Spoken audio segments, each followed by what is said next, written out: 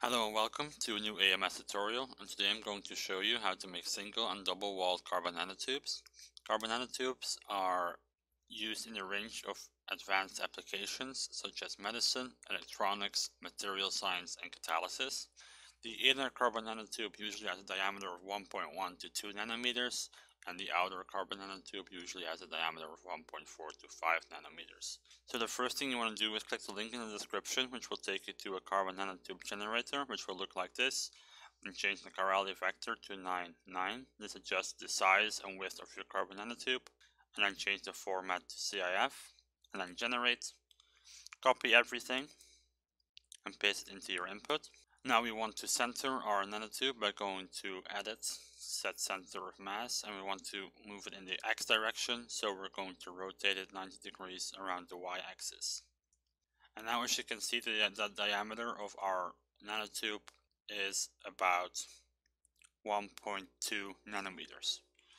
So for our outer nanotube, what we're going to do is go back to the tube generator, make it bigger, and then generate it once again.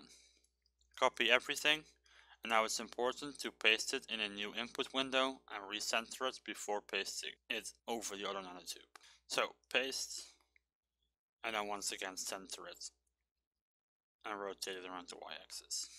Now we can copy it and paste it over our previous nanotube. There we go. Now you can change the periodicity from bulk to chain, and then we're going to view, periodic, and now you can repeat the unit cells. You can repeat them as many times as you like by changing the unit cell range. Let's say -4 to 4.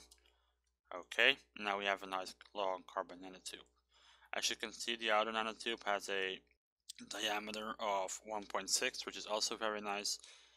Next up, I'm going to optimize this nanotube using the DFTB module. I'm going to use the GFN1 XTB model.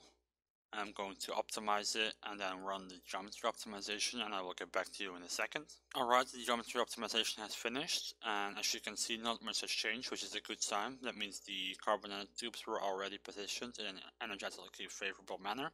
However, if you want a finite length of your carbon nanotube, you can turn off the periodicity. You can then generate a supercell, and we're going back to periodic, and then we're not going to repeat the unit cells. However, we are going to generate a supercell.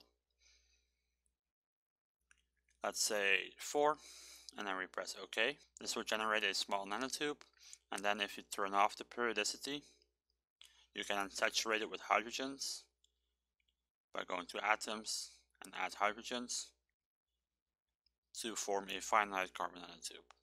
That was all for this quick tutorial. If this tutorial was useful for you, please leave a like, leave a comment down below to let us know what tutorial you would like to see next. Subscribe to our YouTube channel for more tutorials like this, and as always, take care.